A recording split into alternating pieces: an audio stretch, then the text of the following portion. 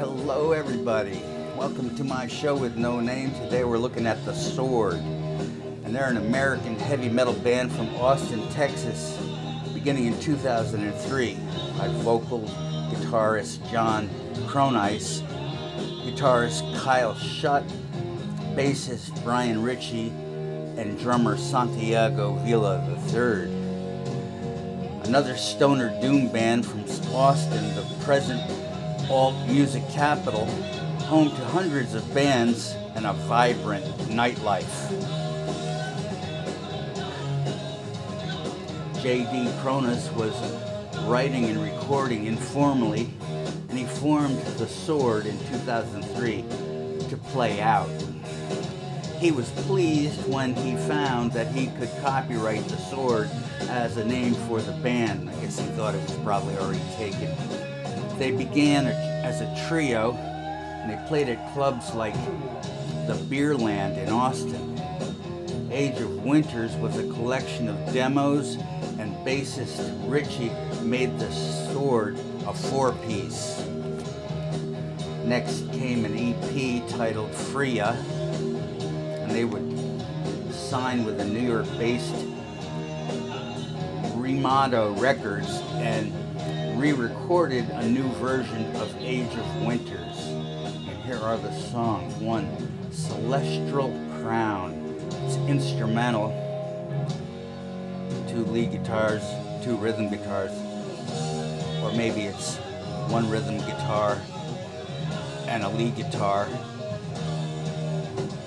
acting as though it were a rhythm guitar and vice versa. I don't know. The guitars are good. 2, Rails Blade.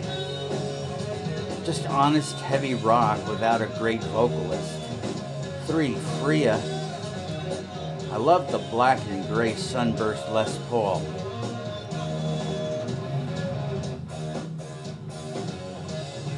Oh, and it sounds great. I guess that's what I wrote. 4, Winter's Wolves. Jamming in a snowstorm. Not a snowstorm, a snowstorm. I guess they had a snowstorm going on. They decided to go take your instruments out in the snow and play some heavy metal for us. It's intrepid. 5, The Horned Goddess.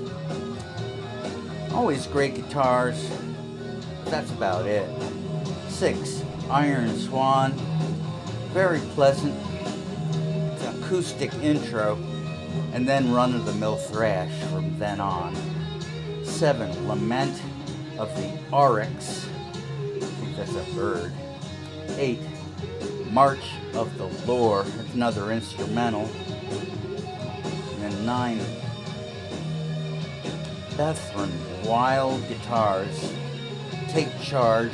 Good vocals for thank you. The Sword is not the heaviest band so far, but they are medium metal. They tour with Clutch, Lacuna Coil, Trivium, Nebula, and Lamb of God.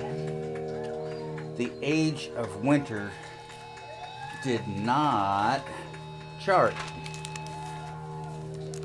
but reviews were positive.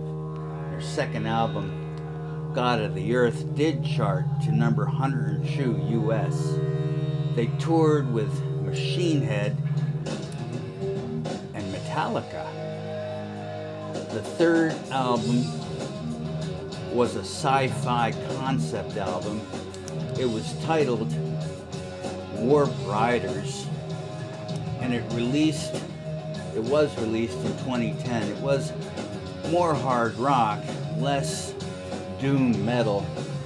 The narrative is roughly about a planet that is tidally locked, that is always day on the same side and always night on the other. The band's website gives a full treatment to the story. It was a risk to not do another album with themes and sounds from the first release, they knew they might alienate some of their fan base, but they didn't want to be that band that does the same album over and over. Critics generally liked the album with its new direction, and more importantly, it went to number 42 US. Here's the song 1, Acheron / Unearthing the Orb. Sounds like space rock, probably because that's what it is. 2, Trey Bruja. Can you be justified metal without a logo that is symmetrical? 3, Arrows in the Dark. Fluid, dynamic, uneven, and unconvincing. 4, The Chronomancer. 1, Hubris. Rock. They are a rock band now. 5, Lawless Lands. Metal fans will tell you you can't be both a metal band and a rock band. 6, As Stray as Dreams. Too Many Noodles. 7, The Warp Riders.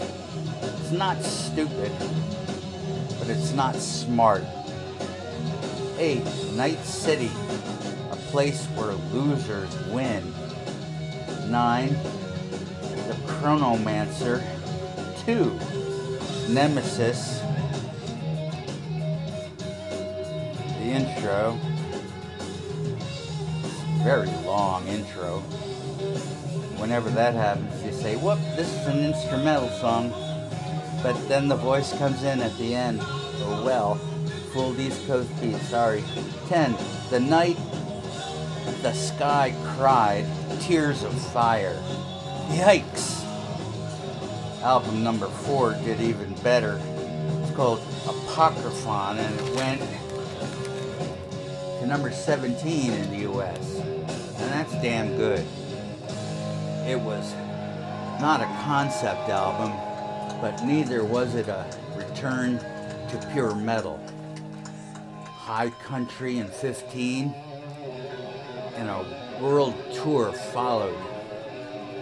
Low Country was an acoustic version of the same songs, you know, just because it's a thing now. Used Future in 18.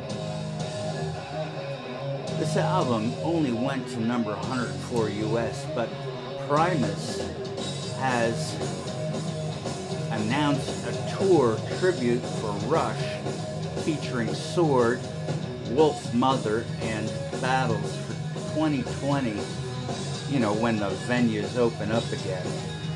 If they're gonna, I hope they do.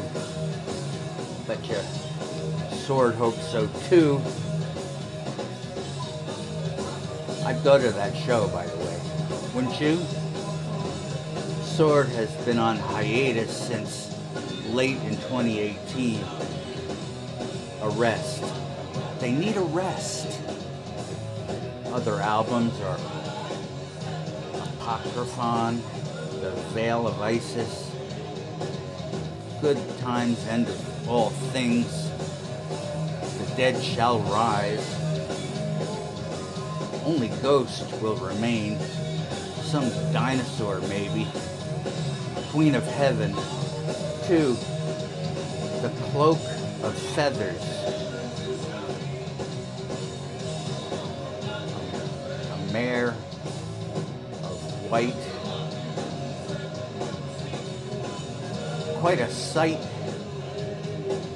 so a white horse, in other words. Vocals remind me of Bob Welch, R.I.P. somehow. 3, arcane montage, a time capsule. 4, the hidden masters. Is this Illuminati? Just kidding.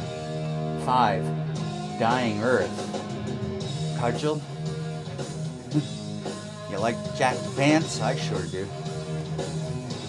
6, excretor, destroyer of icons. 7, sisters, like Vassar, etc.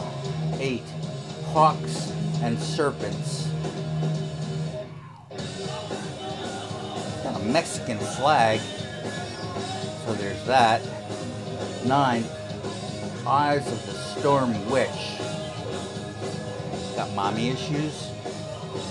10, the title track. And 11, cheap sunglasses, a ZZ Top cover. What's that doing here? The sword does it well.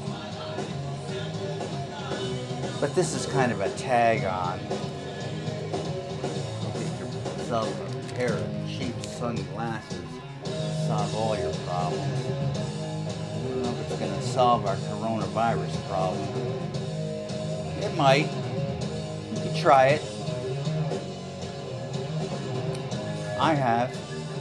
Just kind of block out the world for a little while until it gets healthy again. If it gets healthy again.